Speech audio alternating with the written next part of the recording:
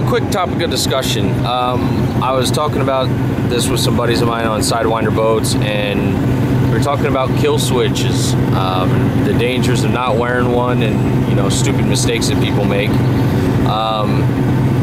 This is my control box here. I don't know if it looks any familiar to yours, or I got my cables there. I've got the throttle friction control up there. It says Quicksilver right here. Well, it used to. Tilt and trims in the controls here. Red lever. Don't know what they named this box. I think it's the Commander. I just wanted to show you.